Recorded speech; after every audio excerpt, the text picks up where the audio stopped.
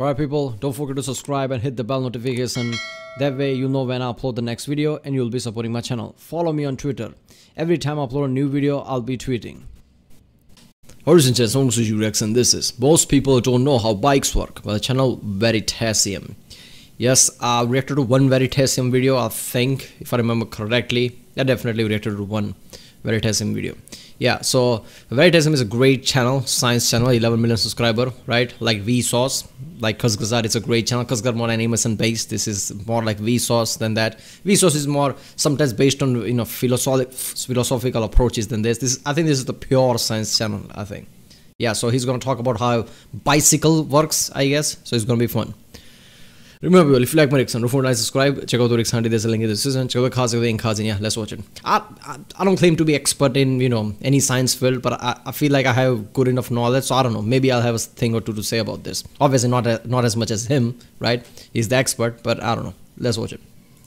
Most people don't know how bicycles actually work. Let's try it again. So we modified this bike to prove it. This video is sponsored by KiwiCo. More about that. Alright, what do you mean how bicycle works? Right, wind spills, gyroscopical effect, right? Once you are in motion, right, you stay in that motion kind of easily. Yeah, sometimes when you need it, right, because of the roads and things cannot be even, I guess.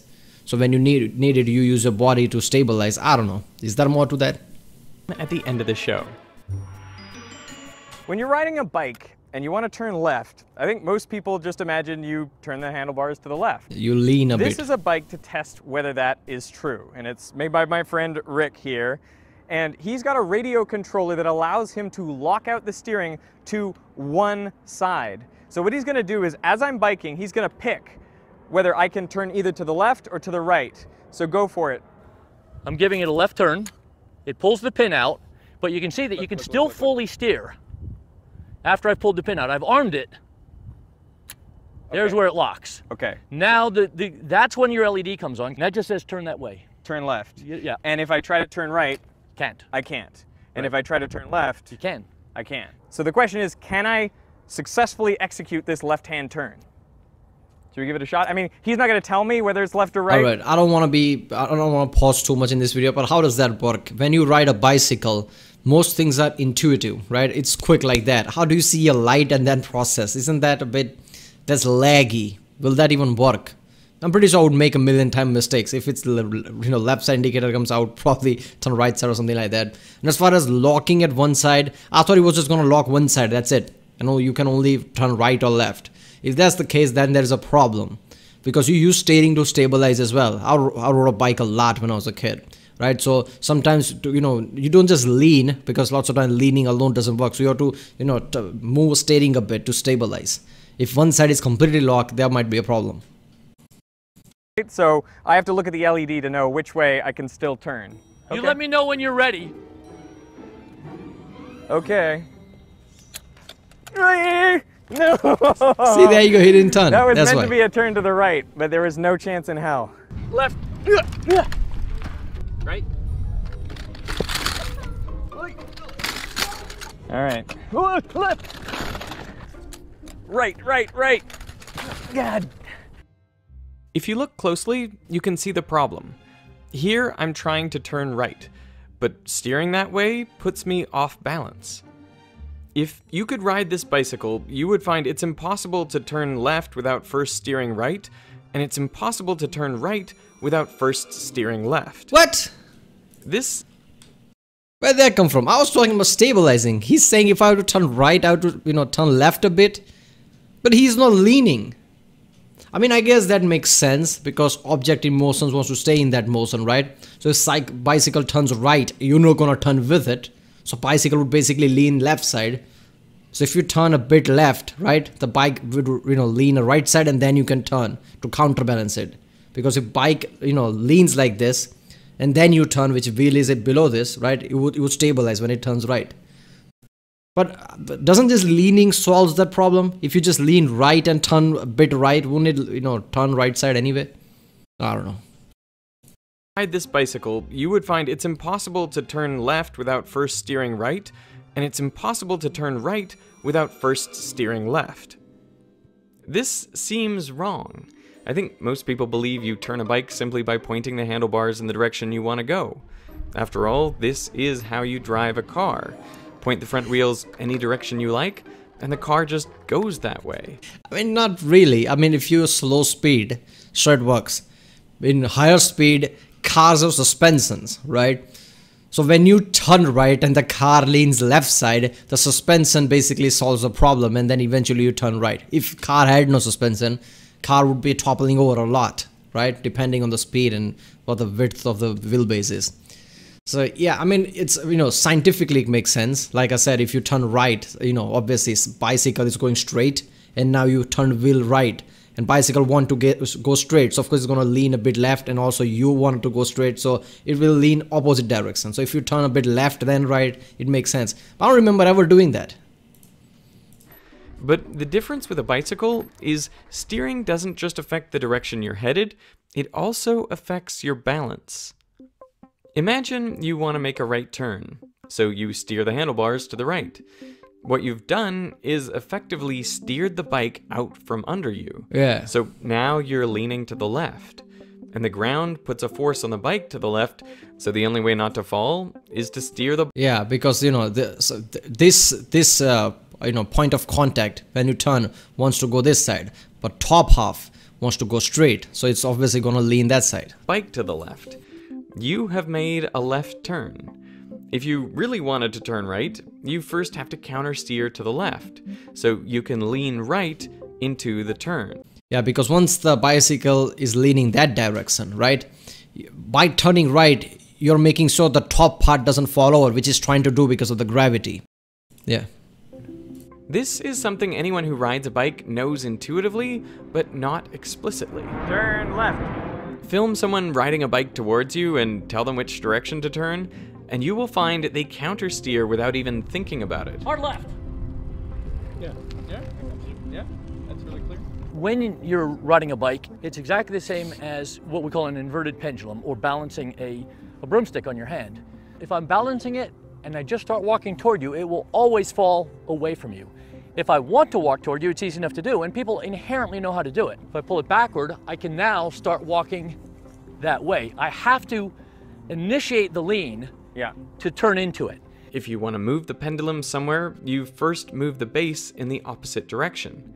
And now the pendulum is leaning in the direction you want to go, so you can move with it.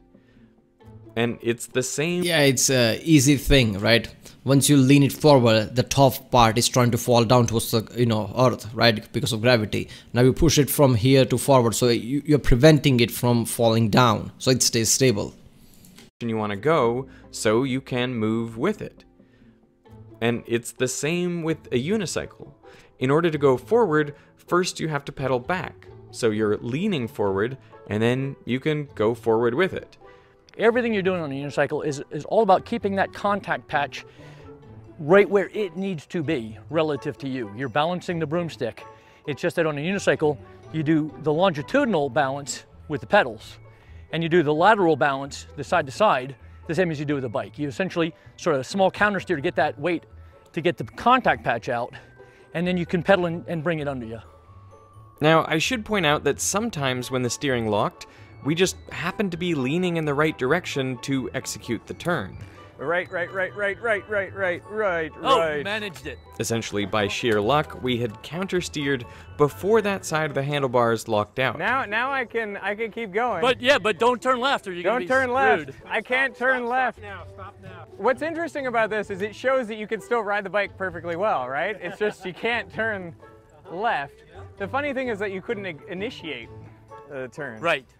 I mean, the wild takeaway is that steering is not just for turning the bike. Steering is for balancing. That's exactly right. Why is it hard to balance on a stationary bike? I think most people believe it's because the wheels aren't spinning, so there's no gyroscopic effect. But that's not it. The truth is, you use steering to keep the bike underneath you. But steering doesn't work when you're stationary. Your balance comes not so much from how you position your body over the bike, but by how you steer the bike to keep it underneath you. Even when going straight, you're constantly making small steering adjustments to maintain balance. You're moving the contact patch of the front. Come on, man, is that the same thing? When you're stationary, right? You use steering to stabilize, because if you're leaning right side when you're stationary, if you move steering to the right side, you kind of increases the the front wheel area, I guess, to make sure you stay stable. Front wheel under you. You're doing exactly what you do when you balance a broomstick on your hand. And so, if the rider is responsible for steering the bike to keep it balanced, how do bikes without riders stay upright? As long as a bike is moving with sufficient speed, it can keep coasting indefinitely. Yeah. I first became aware of this phenomenon through the great videos by Minute Physics, which inspired me to make this video. You should definitely check them out. Alright, before he tells us what it is, I want to guess here and see if I'm wrong or not. Now I think when it's just a bicycle there, right, it's a gyroscopic effect now. Since wheels are turning, going in one direction is stable, right?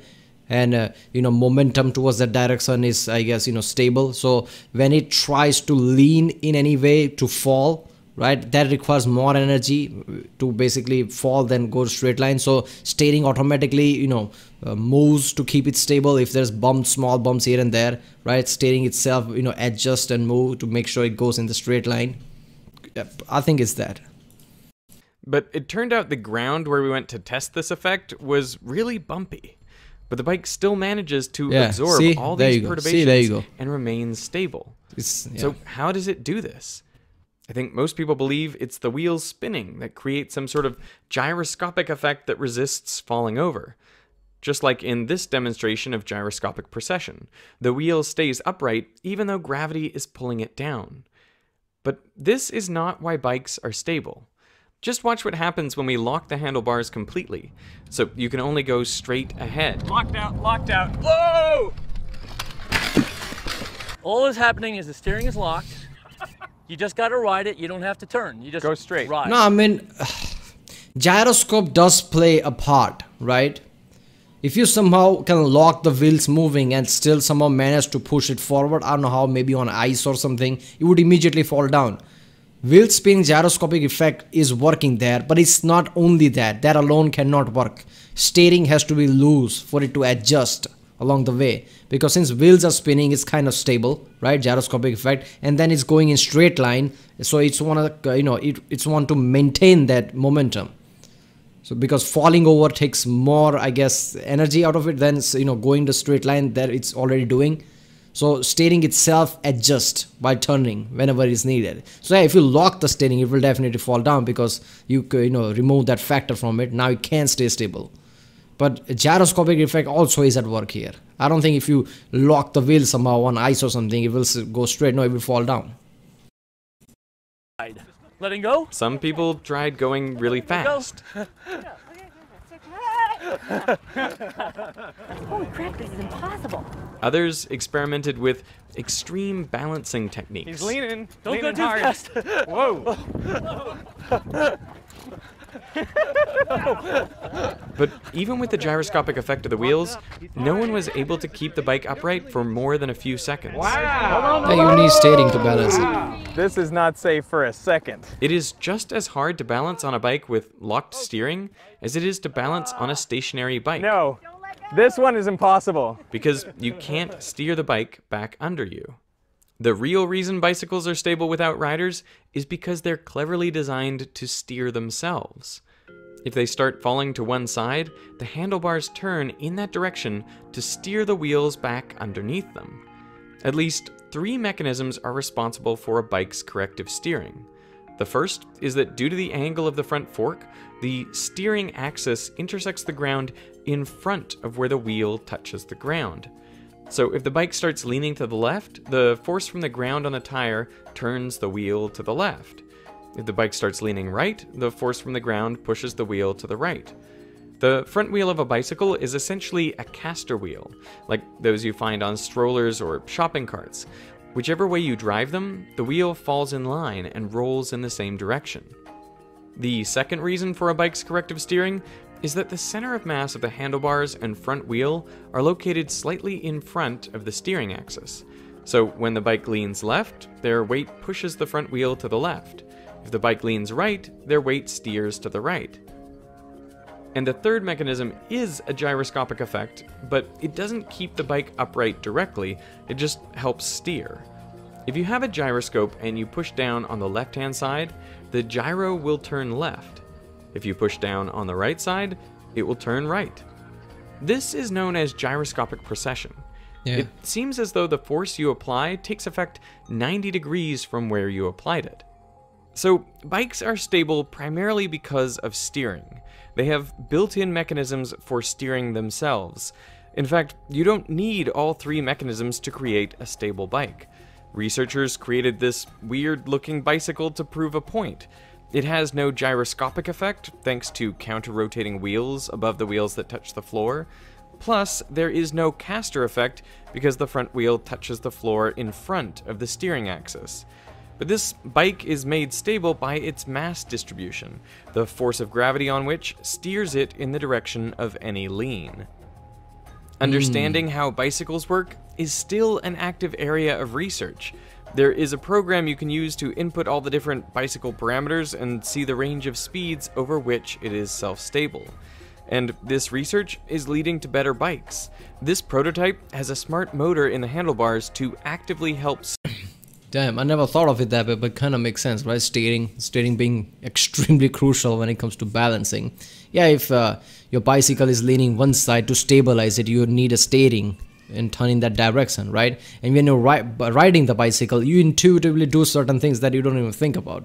Like he said, if you're going, slowly straight, and then you want to turn right, you first turn left, I guess. That is just fucking awesome. I've never even thought of something like that. I rode bike when I was a kid a lot. I don't remember ever doing that, but clearly I did. Okay. So yeah, steering is pretty important. It kind of stabilizes your movement, right? When it leans, you have to turn in that way to stabilize. Without steering, you can't stabilize. Steer, keeping the bike upright even at low speeds. I guess it's fitting that we're still learning new things about bicycles, since most of us are able to ride one without any knowledge of how we're actually doing it. Seriously. Hey, this video was sponsored by KiwiCo, creator of... Damn, I love this channel, right? This is such a simple fucking topic. Bicycles. Who would have thought there is so much? It's not rocket science. No, it's not a bike science. People should say that from now on. Yeah. Rockets, we know formulas and shit, how much fuel you need. Yeah, bikes, we're still learning that. Damn, this is awesome. Alright, people, that was most people don't know how bikes work by the channel of Veritasium. Pretty simple concept. You need steering to stabilize. Kind of makes sense when you think about it, right? I mean, if it turns right side, you need a steering to stabilize. Otherwise, you would fall, right? It's physics 101 in a way. But it's such a simple thing, and yet nobody thinks about it. It's a surprising topic. Alright, people, if you like my subscribe, check out the Sunday, there's a link in the description, check out the cars, and yeah, I'll see you next time.